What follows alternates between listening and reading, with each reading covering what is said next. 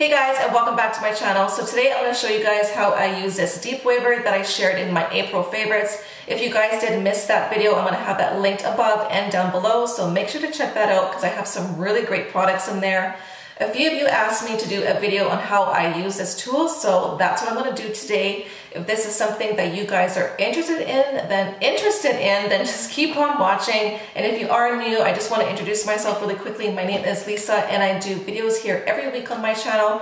So I hope you guys all enjoyed this video and let's get started. Okay, so I did wash my hair yesterday. Normally what I will do is wear my hair straight the first time I wash it, and then the next day I will curl it. This way there's some texture, my hair is not too soft, and for my hair it's very, very fine, but I have a lot of it. But normally I don't like to curl my hair when it's freshly washed just because my curls don't last that long. I don't like using product in my hair because I have a very oily scalp, so the less product I use, the better.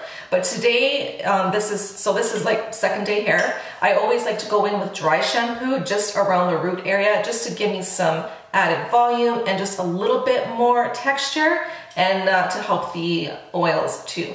So this is the Batiste dry shampoo in the rose gold. I just pick this up at Winners usually. It's $6.99. If I pick it up at other places here, it's around $9.99 to $15. So anyways, so that's what we're gonna do. I'm going to just spray my roots first.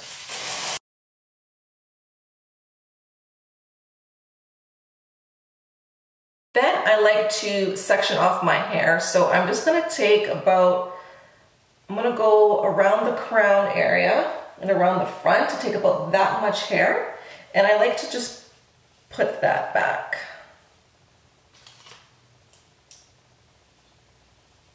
At this point, you can go ahead and use a heat setting spray. I don't, because I just don't like to add more product to my hair, but I did use the Kevin Murphy Young Again oil. It looks like this. And I believe most of Kevin Murphy products do have like a heat protectant in it. So anyways, so once I do that, I'm just gonna take like a section about this big.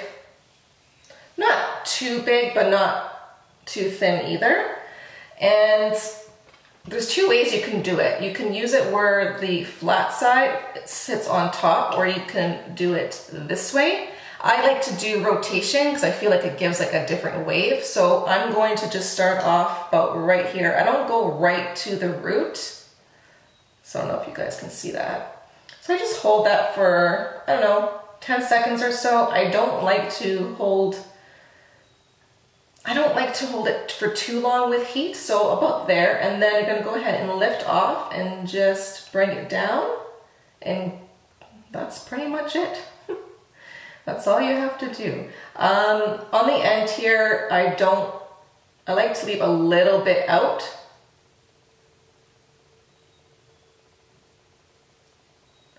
And that is the wave that you get. So I don't know if you guys can see that. It's very, very soft, very, very loose. It's not as deep as some other deep wavers. And I do really like that. So, and then I will grab another piece. That's a little bit too big. And I will reverse it. So I'll take the flat side up, clamp it down, hold it there for about 10 seconds.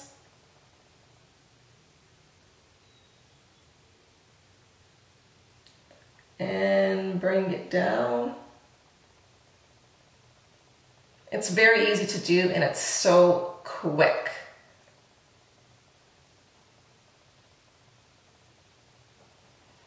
So I'm just gonna leave a little bit out on the end there. I don't even know if I'm in frame here. And voila, I got another wave. So that's what it looks like. You can go ahead and use like hairspray if you want to like set it to lock it in, but I don't because I just don't like to use a lot of product. Take off another little section and I'm going to reverse it flat side down.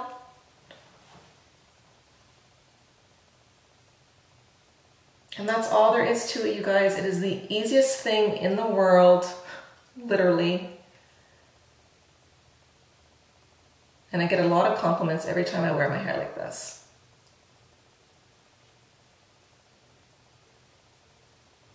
I'm gonna go ahead and speed this up so that it's not too boring for you guys, and I'll add some music.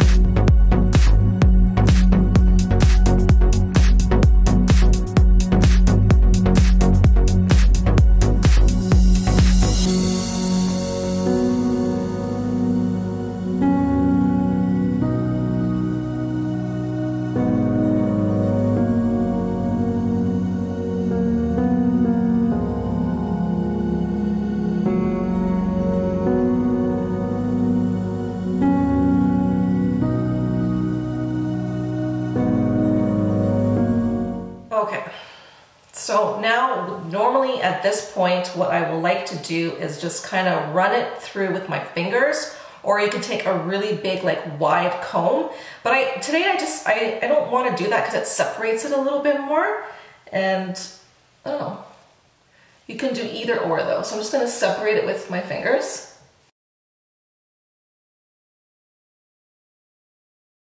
I think I'm just going to leave it just kind of off to the side and just do that messy look. Okay, so I do like this. And lastly, what I will do is use this L'Oreal Beachy Waves. This is a texturizing mist, and it looks like this. I did feature this in my April favorites as well. I don't like to spray this directly into my hair, so I'll just take it on the back of my hand. So I'll just spray that. And then I'll just run it through my hair. This helps with like flyaways. It just adds a little bit more texture to the curl, make it a little bit more defined. Just gonna add a little bit more. And that is it, guys. It is that easy. This tool just does all the work for you. It takes about 10 to 15 minutes in real time, just depending on how big of a section that I take. I will say at first it was a little bit awkward to use just because it is so big and so wide, but after a few times using this, I got used to it.